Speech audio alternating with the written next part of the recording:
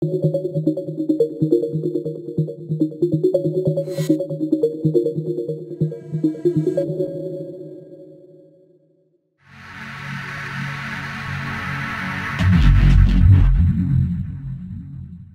guys, Dragan here from MuseShop.net, and today we're talking about the Ecwid eCommerce Muse Widget. This widget allows you to integrate a fully functional e-commerce online store into your Muse website. It's one of the best solutions for selling your products and services online without having to worry about how it all works. And Ecwid lets you open up your own e-commerce store with up to 10 products completely free. They also have the paid version of the shop, which allows unlimited products and unlocks other features, so make sure to check out their pricing plans. In our widget, we're demonstrating the free option with 10 products. Our widget contains 4 components for your online store, and those are the shop, the categories, the search box, and the mini cart. Where the shop itself is the main component, the categories, where you can assign your products to one or more categories, the search box, a really handy component that lets your visitors search through your store, and the mini cart is also a handy component for minimal and modern looking websites. First and the most important component is the shop. When dragged on the page, it looks like this. And here is the live preview of the store on our live demo. Basically all you need is a blank page in Muse and our Ecwid widget. You don't need to create individual pages for products, logins, search results, and so on. Once you drag the widget on the Muse page and export your HTML, Ecwid will take over and the shop will work within the widget, generating all other required pages. So if I click here, you can see what I mean. And you can see over here, this is generated by Ecwid. The shop itself you set up on Ecwid website, where you create your own Ecwid account, your products, and I will talk about this in a few moments. Let's go back in Muse and see the other components. The second component is the categories component. The free plan on Ecwid lets you create up to 2 categories. This widget is most suitable for Ecwid Pro users who'll probably create lots of categories, and this component helps you achieve a sidebar look like over here, where we have the categories widget right next to the shop widget. The categories will also automatically generate based on the settings of your store that you made in Ecwid. If we change the demo over here, on our second demo, we have the categories component in use, and when you click on a particular category, it will display all the products assigned to that category. Next we have the search component, and that is our third component, and it's also present on this demo. Let's give it a try. I'll type in something over here, and when I click search, the widget displays all the matched products if there are any. This is truly an awesome function for Muse, to have a search option present on your website. And finally we have the mini cart component. That's in our third demo. You can see it over here, and the one cool thing about this component is that it'll automatically get rid of the Ecwid default shopping bag, which you could have seen at our first demo, and which in my own opinion is not exactly a marvel of modern design.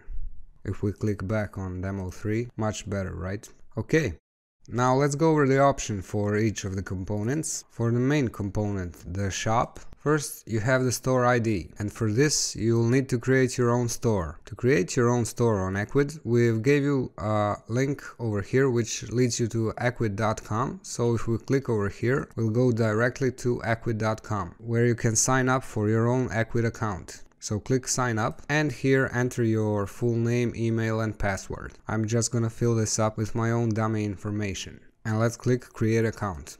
We'll land on this page, which you can skip. And as soon as we registered with Ecwid, we received our store ID over here. Now, I won't go into details on creating your actual store within Ecwid, because they've done a marvelous job with that and it's super easy. You simply have to follow these links over here and insert your own information, products, images, descriptions, as you would normally do. And once you've finished, you don't even have to do it right now. You can simply follow the instructions for our widget at the moment. So what we needed was the store ID over here.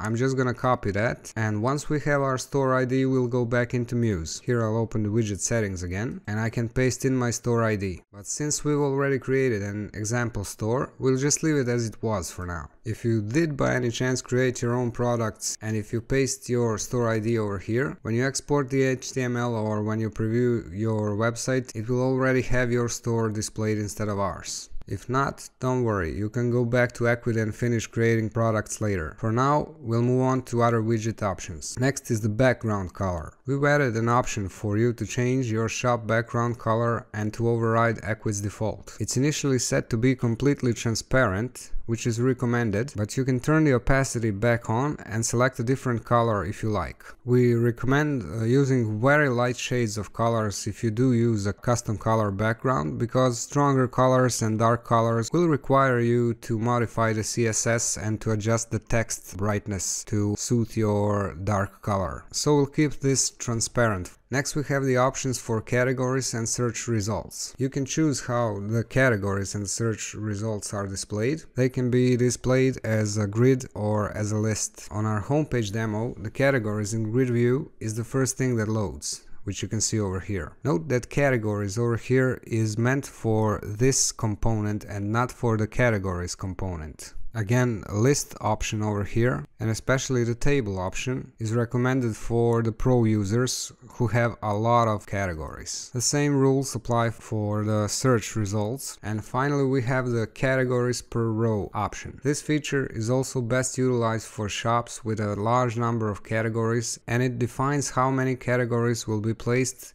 in one row of your grid. That's it for the main component. For our categories component, you have to insert your store ID. Then we have the background option and the background opacity, same as we did in our first component. And we have the border color, and that's this line over here. Now the search component is my favorite component because I know how much it means to give your site this capability. And the cool option is that you can design a completely different page, something other than the shop itself, like a home page or about us and so on. And if you drag this component on that page, take a look what will happen. Let's delete this too and preview. Now imagine some other content here. And if you click search, you'd probably imagine that it would completely mess with the elements of the page. But take a look. It actually opens a lightbox display for your search results. Nice, right?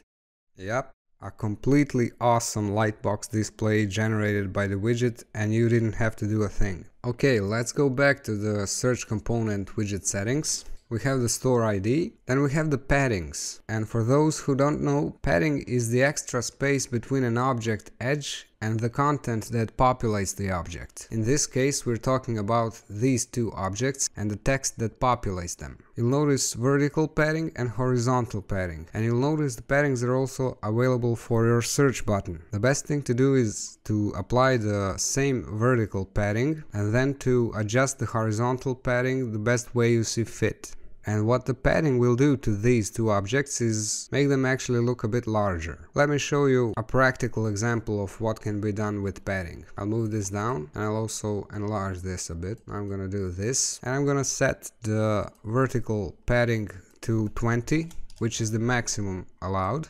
Remember to give the same vertical padding for both the search box and the search button. And then I'm gonna give like 30 padding for the search box, the horizontal padding, and I'm gonna give, let's say, 40 pixels over here for the search button horizontal padding. And now that we have this, I'll resize this back like so. Now when I drag that over here, okay, and now let me show you a kind of hidden feature.